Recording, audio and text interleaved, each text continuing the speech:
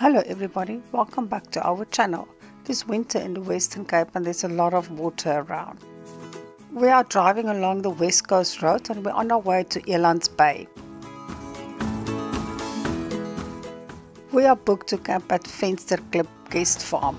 Vensterklip is about 220 kilometers from Cape Town. It is a good tar road until the turn off to the campsite.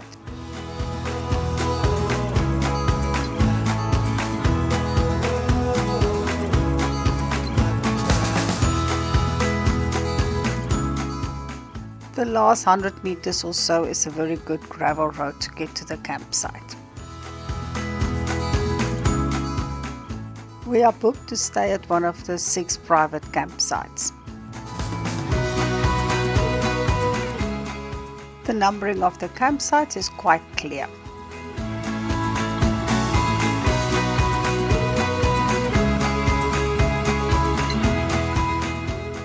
We quickly pitched our camp so that we could admire the beautiful sunset.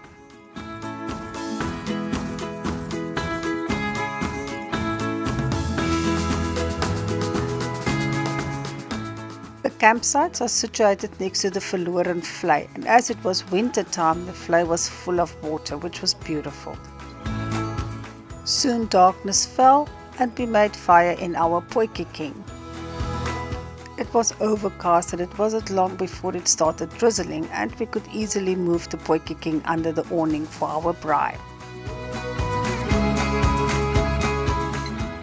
Next morning we woke up to an overcast and rather chilly day. It was still a very nice view. As mentioned, we were booked to stay at one of the 6 private campsites. Each one of the campsites have a view of the Verlorenvlei. If you stay at the private campsite, you will have your own private ablution facility. The back of the ablutions are decorated with paintings of local wildlife. As you are only allowed to have 1 car on a campsite, you can park your extra car at the back and then enter the campsite from the back.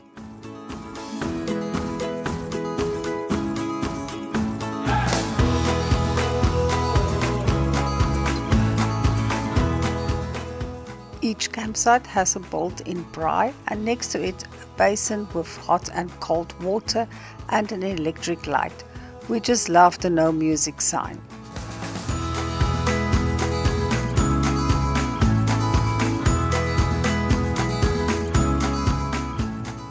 Underneath the workspace there is 2 3-point electrical plugs. Each campsite has its own private ablutions. There is a flush toilet and hot water comes from an electric geyser.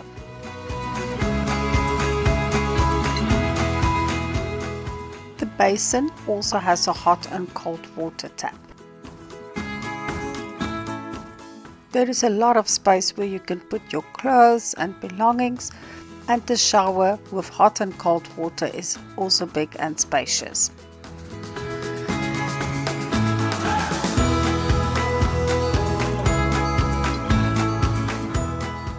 Here you will also find more 3-point electrical plugs. I was very impressed with the chopping block. We decided to make some breakfast and I fried onions, peppers, bacon and leftover sausage in a pan.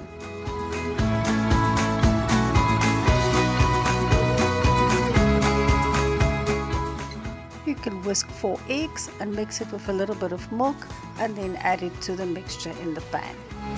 Leave it for a couple of minutes while you make yourself a cup of coffee and add a thick slice of bread to that, and then you have a very nice breakfast camping egg cake. This is how I tricked my brother's kids to eat scrambled eggs. Just call it a breakfast camping egg cake.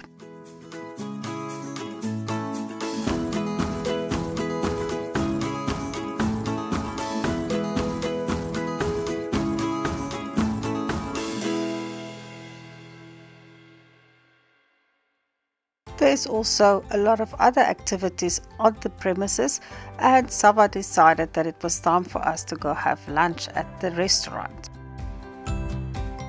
The inside part of the restaurant is quite cozy, especially on winter days. You can also sit outside and there's a big play area for kids.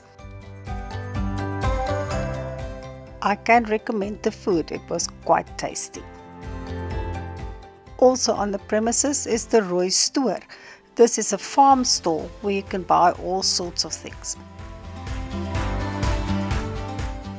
Here you can buy anything from sweets, pies, condiments, homemade foods, clothing, books, anything you can imagine. It's quite an interesting place to have a walk around in.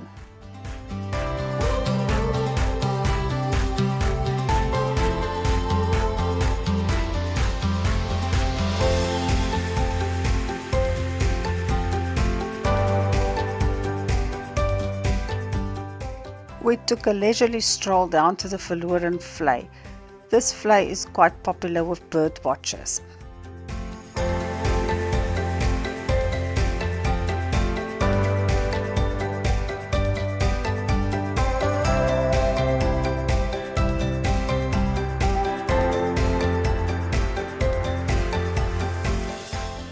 Then it was playtime for Sava.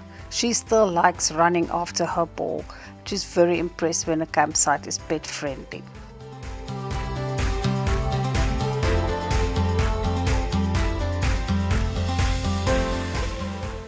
After the long busy day, Sava was exhausted and she relaxed next to the fire.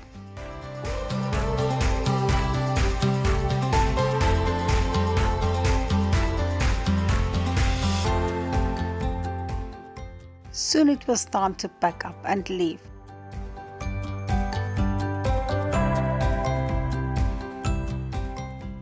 If you liked our video, please hit like and subscribe to our channel. Thank you for watching. Happy camping!